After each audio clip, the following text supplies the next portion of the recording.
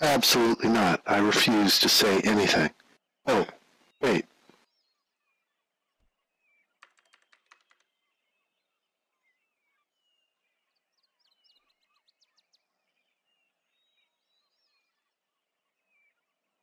I'm caught in a paradox.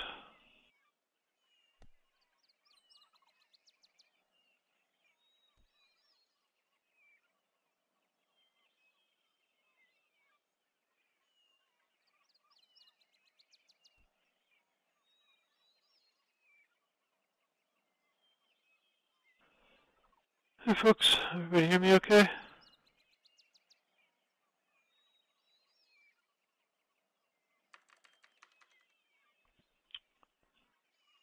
Alright, let's get started. Let's see, what's going on this week? Some good progress on Bakes on Mesh. Anchor's tracked down a couple of remaining issues there.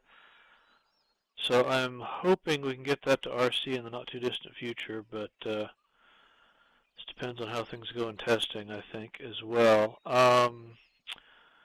Let's see, I've been doing some work this week on some Animesh follow-up stuff. I'll probably talk a little bit more about that later. I think EEP is plugging along. Ryder, do you want to comment on anything with that? Sure. We are rolling the EEP simulators out to Blue Steel and La Tigra. We did simulators out to Blue Steel and La Tigra. So there are now more EEP regions out there. The viewer is down to one last major issue dealing with experiences, and that I believe I have a fix for. So I think we will be RC very, very soon. Like soon. The fix for the stuck. Give me more information, please, Lucy. Which stuck wind light?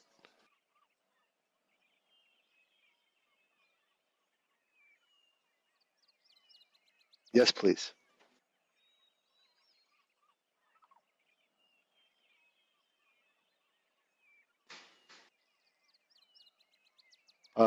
Let's see. Heads up on LL Git environment. There have been a couple minor changes to the data that. Well, Lucy's looking things up. To the data that's being returned, and there will be another small change coming next week. The wiki page is what will ultimately be returned, and I think that is all of the EEP news. All right, sounds good. Let's see what else is updated. We've got Bug Splat in an updated RC. That's mostly just a change in how logging gets reported, but it's required a bunch of fiddly work getting the installers to work correctly on Windows, so that's a little bit of an ongoing thing. Let's see, so I can talk, we've got a bug link here for Ryder.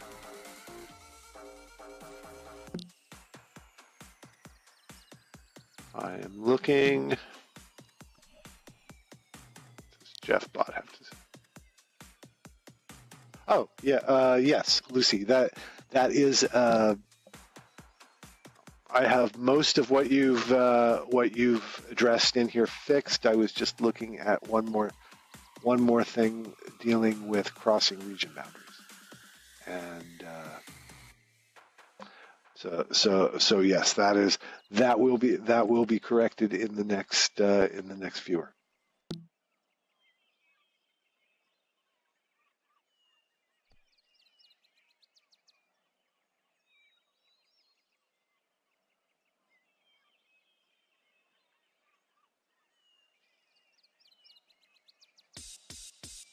All right. So let's see. You mentioned we were doing a little bit of work on Animesh customization.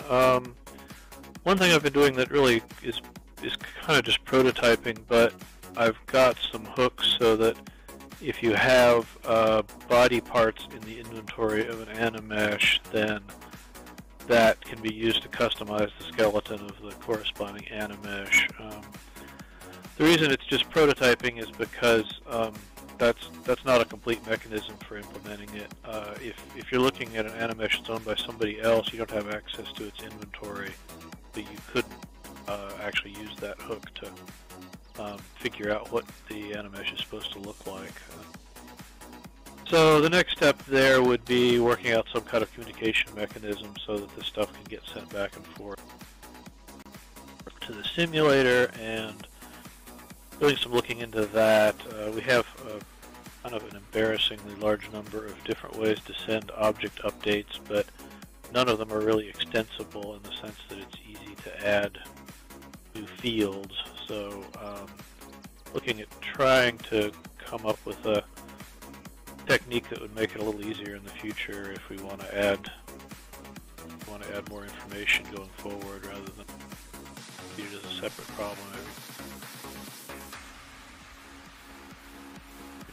So that is in progress. Let's see, another thing that's been requested in the Animesh context is a thing that I think Lucy, you filed about requesting some additional LSL parameters for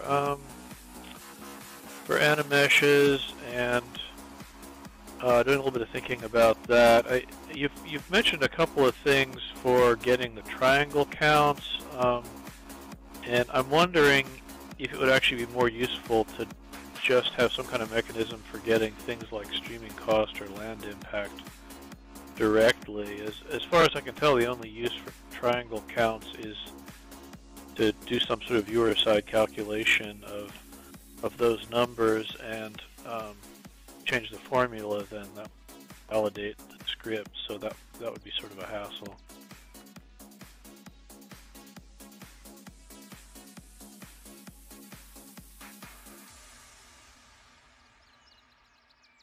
Yeah, it's true. The viewer actually does have the triangle counts. I think the request was more for getting the estimated triangle counts, the things that are actually being used for the land impact calculations, which are based on like the size in bytes of some things rather than actually counting.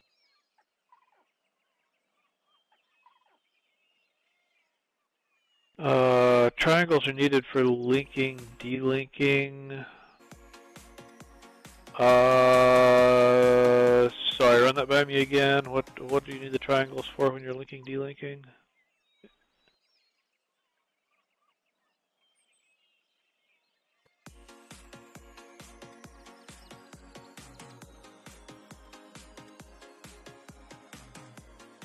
Is this for figuring out whether a link is going to be allowed or is going to push you over the triangle threshold?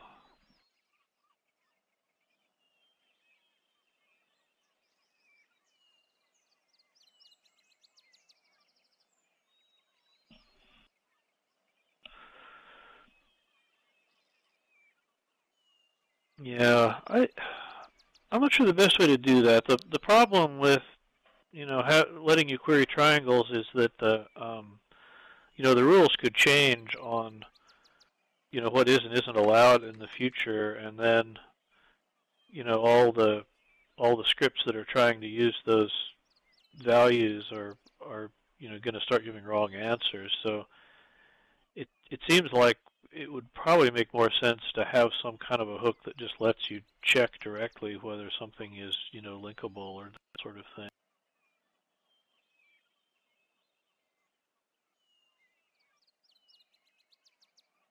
Require the server to pull the asset data. It actually does pull the asset data now because it has to for Animesh, right? You can't. It doesn't actually extract all the triangles, but it does. It does get the sort of top level information, and that's what it's using to get the estimated triangle counts. And the server has to have that information in order to do the enforcement it does now. So there is some information on the server side, but it's not as detailed as on the viewer. Actually have mesh topology or of a rough. Yeah, it doesn't unzip all the packed data, which is why we're using the estimated triangle count. That's just easier to get on the back.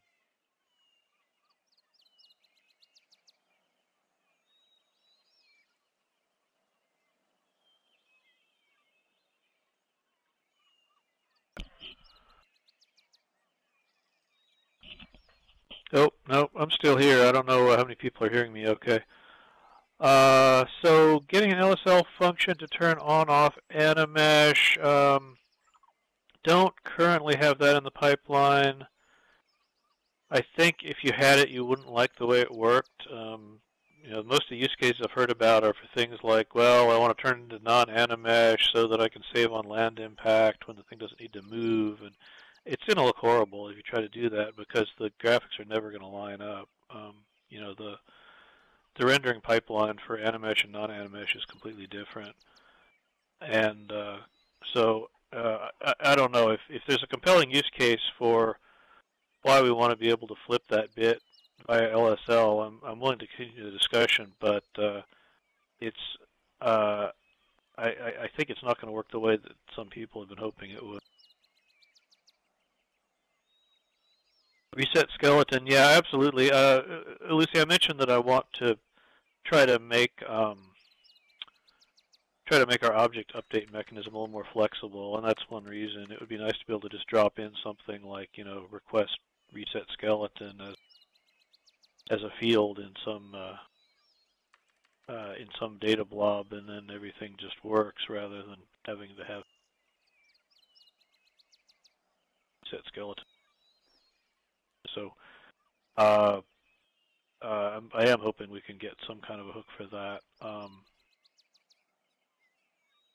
Probably in such a way that we send out a reset skeleton request at the same time as you request a reset skeleton on your own.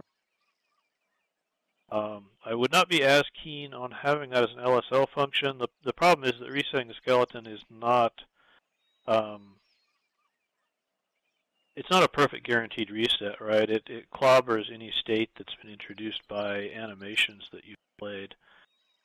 So I think if it was really easy to do it in LSL, then people would just kind of sprinkle their code with skeleton reset requests, and the results would probably not be that great. But we can talk about it. The first step, anyway, would be to get it hooked up so that it gets triggered, after an explicit reset request in the viewer. Yeah, I don't think it would make sense in LSL Beck, but anytime we talk about a function, people ask to have it in LSL. So, viewer side to reset skeletons or animations on Animesh. Probably that's a good idea. Currently there is actually a way to do that just locally, but you have to have some debug setting enabled. If you have the right debug setting enabled, then you can right-click on an Animesh and say reset skeleton. I think it's debug animated objects. It may just be an undocumented debug setting. I don't know if there's anything to look, but yeah, I think, just a second, let me try that right now.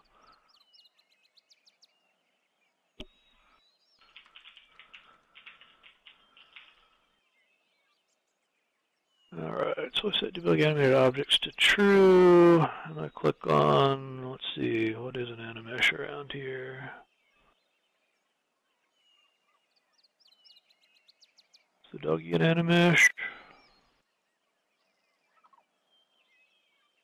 Alright, nice doggy. Now I right click, and yeah, I've got options for reset skeleton and reset skeleton and animations. Oh, actually, that may be your menu, since it's an attachment, isn't it? Let's see, do I have a standalone Animesh around somewhere?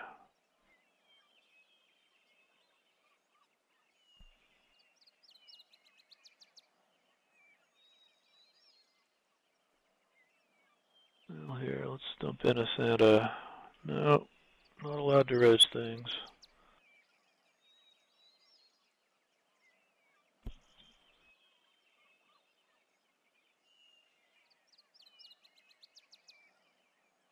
Admin status, res it now. There we go.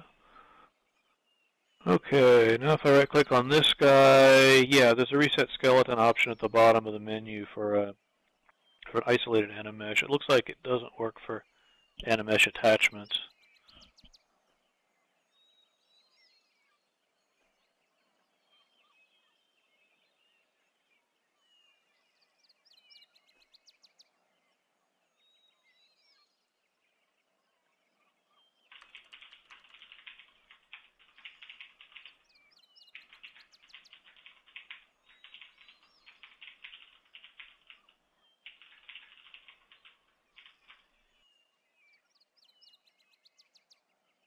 Yeah, I think, like when I click on the dog, I have the reset skeleton option, but I think it's actually the reset skeleton option for the avatar that it's attached to rather than for its own skeleton.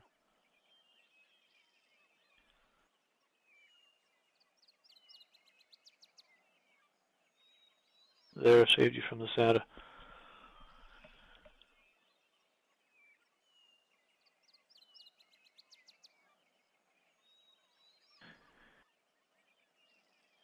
Anyway, so that would be another possibility, would be to, once we've got the mechanism for sending along a skeleton reset request, we could hook it in for Animeshes as well. It would, basically be the same work either way.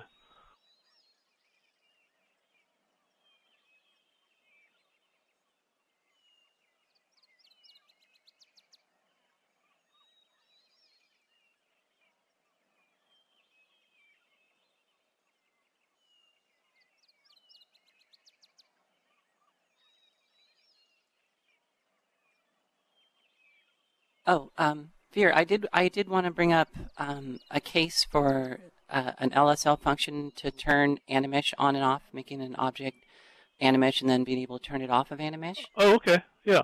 Okay, and it kind of tied in with an experiment that I ran after last meeting, where I was trying to see if I couldn't get an attached Animesh to work with Bigson Mesh, and it actually turns out that if you say you have an Animesh and you attach it to your avatar. So say somebody has an Animesh horse that they're riding. They can attach it to their avatar, turn off the Animesh, and then use Bigson Mesh to texture the horse or whatever the attached Animesh is. And then after the texture has been applied through Bigson Mesh, you turn the Animesh back on, and the texture remains. And I can actually demonstrate if you want. I think I have it set up. I made a little attached Animesh character that just is walking, just a human. And if you wanted to see it.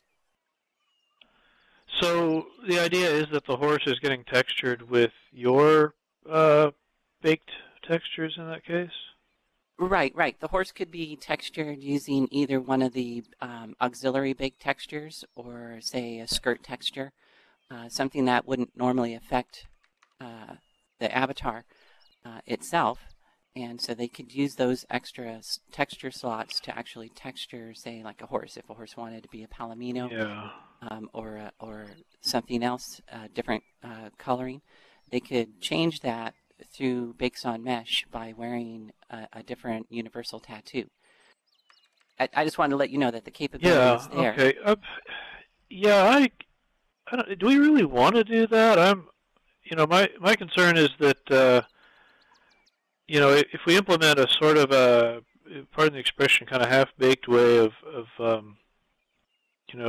supporting bakes on mesh for Animeshes, then we're kind of, that kind of locks us into not having sort of true baked textures for Animeshes, right? The true baked texture would be that the Animesh itself could actually have its own wearables, and it would have its own baked texture computed from that. But if we potentially do it that way, then we actually don't want it to be using the avatar's textures. I mean, I think of the Animesh as being like a kind of a potentially standalone object. So the idea of using the avatar's textures on it doesn't really feel like the right solution. I mean, I realize you could get some interesting results with it, but I think it may make more sense to say that they don't actually use the bakes of the corresponding avatar, but that someday they may have their own bakes instead. Yeah, I agree. That would be much better. Much better. I just wanted to let you know that there is that capability sort of right now. And Beck was asking, well, what if I have 3 horses? If you did have 3 horses, if you set one to bakes 1, one to bake 2, another one to bake 3, each horse could have a different texture applied to it. But yeah, I agree with you, Veer, that a different system just for the Animesh characters that have their own bakes would be definitely preferable. I just wanted to let you know that it is possible. Okay. Yeah, well, that is a case where it might actually buy you something today, but it seems like it's a little bit of a workaround for just kind of the limitations of what we can currently do, too. But yeah, fair point. Okay.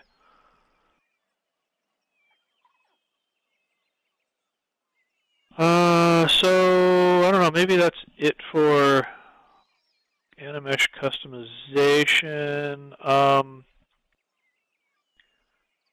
Let's see. Beck, I wanted to talk maybe a little bit about your discussion about texture filtering as well. There's texture resampling. I don't know if everybody's seen the associated post yet, but there's been some interesting discussion about kind of getting the best quality texture uploads and using a kind of an obscure debug setting to do that.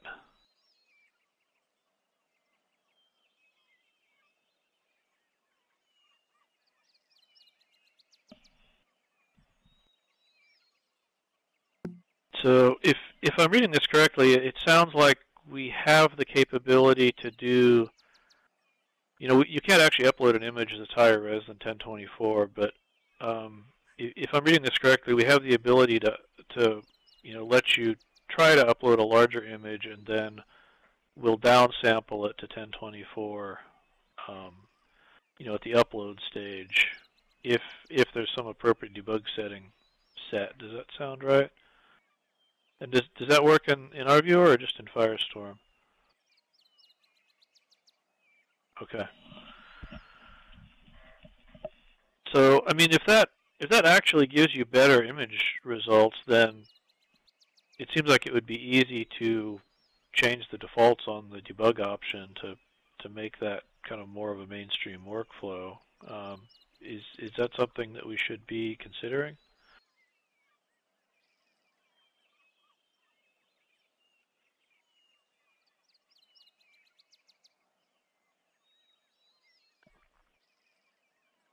You say you don't think we should do that?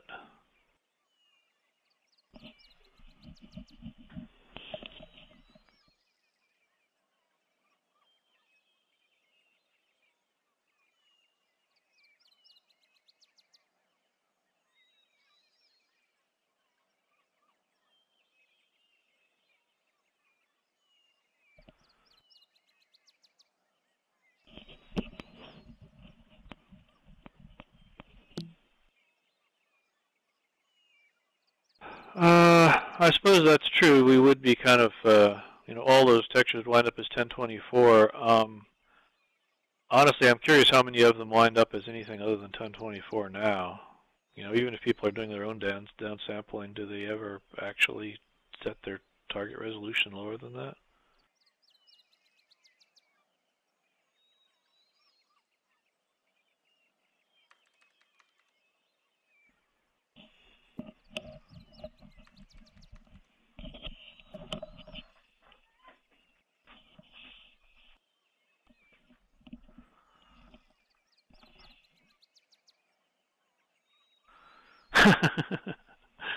Yes, those are two separate questions.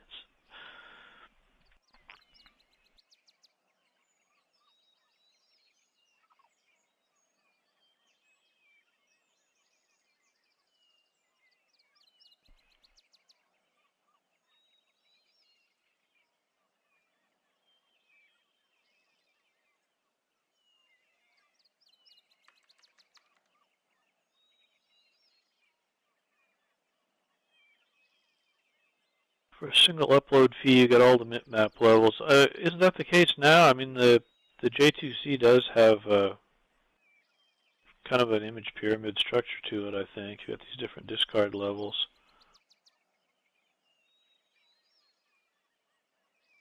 Well, yeah, it's treated as one image. It's one texture in our inventory system, but I mean internally it actually has those different levels, and it's supposed to decide, the right one to use for whatever that's worth. You're talking about actually making all of the different resolutions on the fly. Yeah, that's not a crazy idea. Is there a Jira for that?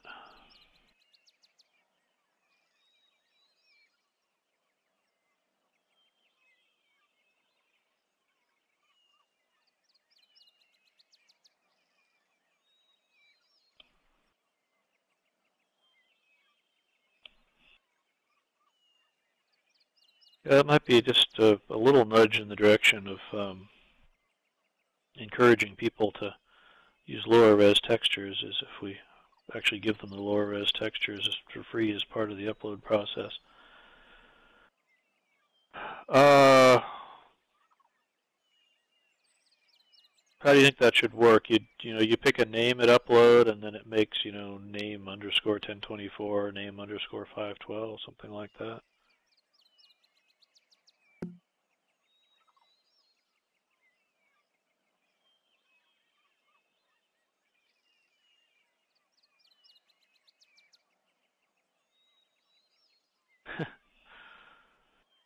We always like premium features.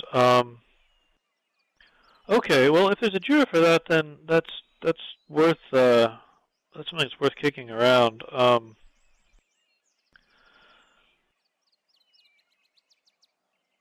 It's not going to cause a sudden change of heart from the more pixels equals better crew, but folks who are trying to do the right thing, it makes it a little easier for them to do that.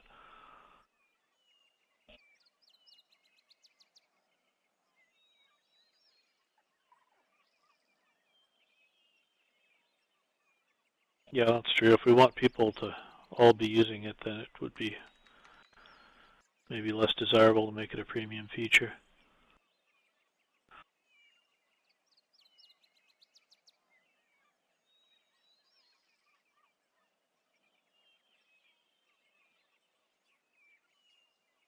How low would you go on that? I wouldn't. I don't assume you want images that are 2 by 2 or whatever.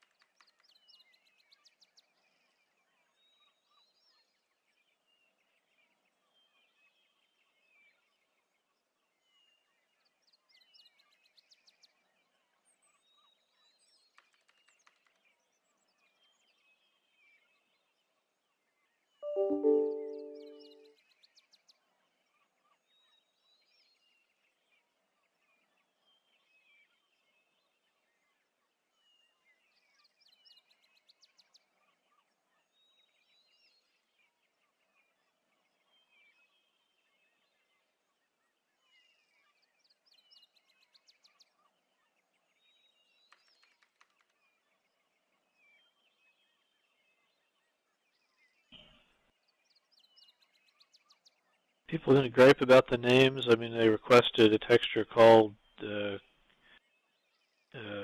horse, and they get a texture called horse 1024 in their inventory.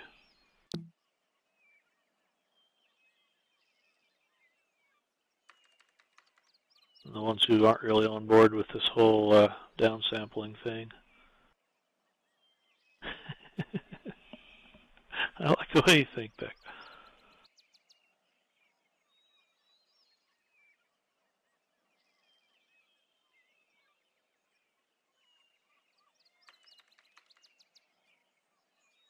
Yeah, I'll give you something to cry about argument.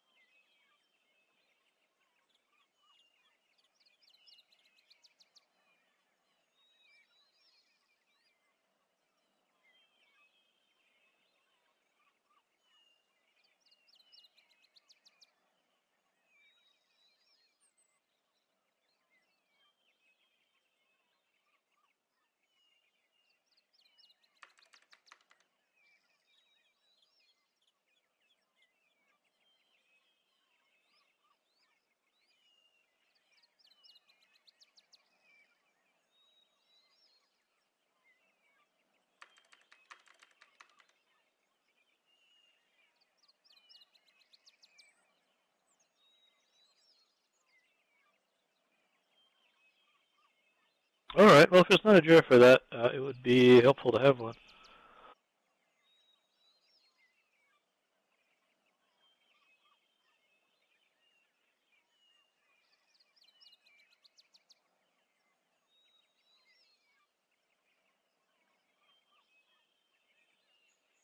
All right. I think that's all I've got for this week. Anything else folks want to talk about?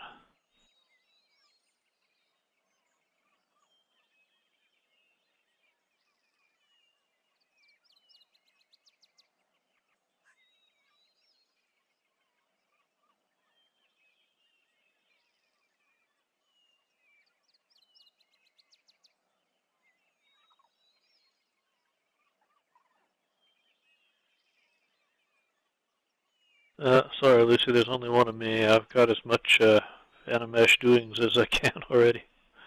Still on the list.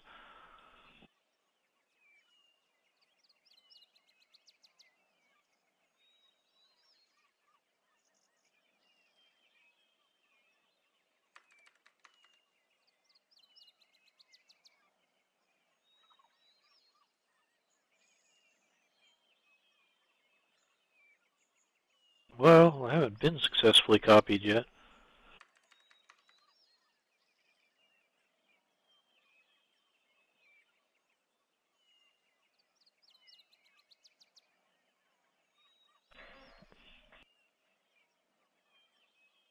I don't know if the bicubic is something where it's, just in principle worse idea, or if the, particular default coefficients that they're using are, they're tuned for smoothness, but it gives you more blurring, or, they're tuned for sharpening, so it gives you, more ringing or whatever. There's always going to be trade-offs like that.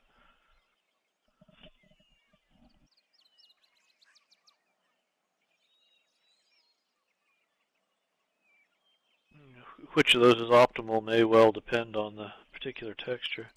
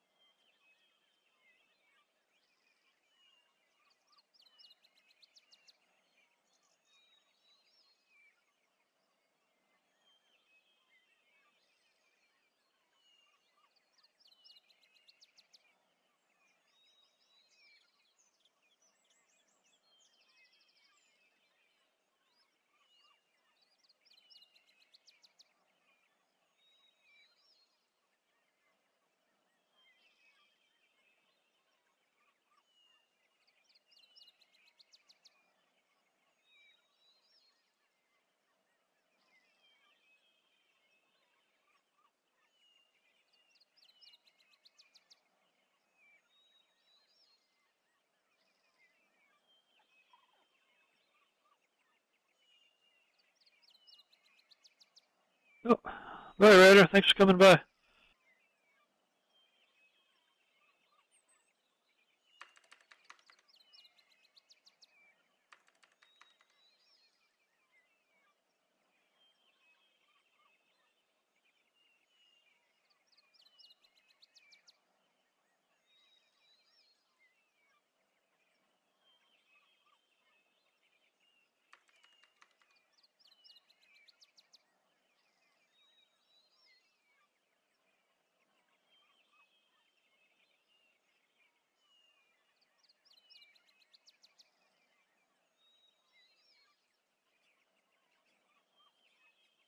Have you done any tests with using that for normal map resizing?